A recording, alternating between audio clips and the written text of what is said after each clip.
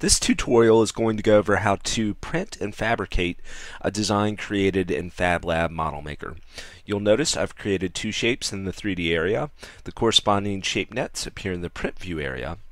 Once you have two shapes or one shape created, go to the top and choose either print and cut or print. I encourage teachers to choose print and cut.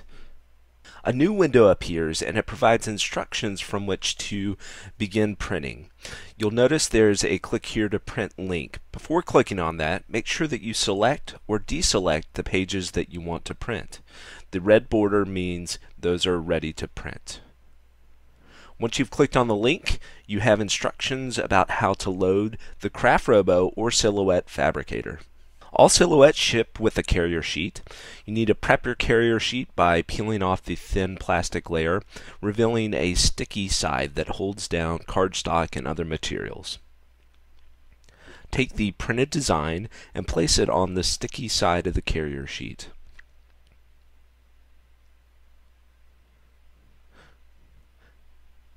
Notice the arrow at the top as well as two smaller registration marks which are half squares. Line the paper along the thin black line. The next step is to load the carrier sheet. You'll notice on the silhouette there's an LCD screen with arrows that you can toggle through different menu choices. You want to make sure that you land on Load with Carrier. Then proceed to place the carrier sheet and paper with the arrow between the two black rollers and press the Enter button.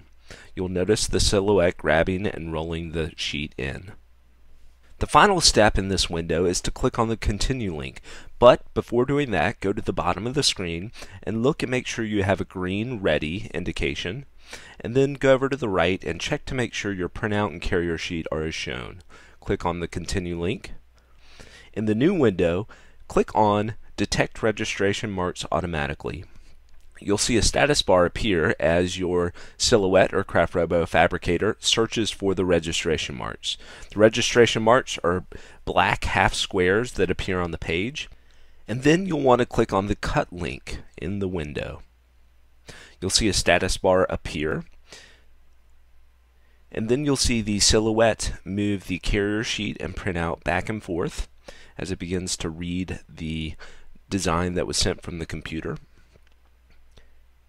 The Silhouette first begins making perforations. These perforations are done throughout both of the designs on the page.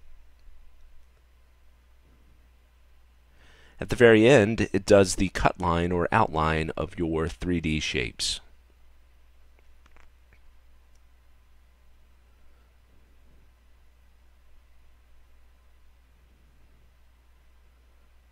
When it is finished fabricating, make sure Unload Media appears and then click the Enter button.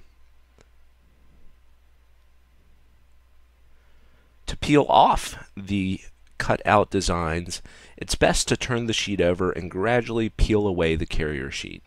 You can then take the shapes from the excess margin. And finally, in the window, you can click the Click Here to Close link. And that's how you print and fabricate using FabLab ModelMaker and a Silhouette or CraftRobo Fabricator.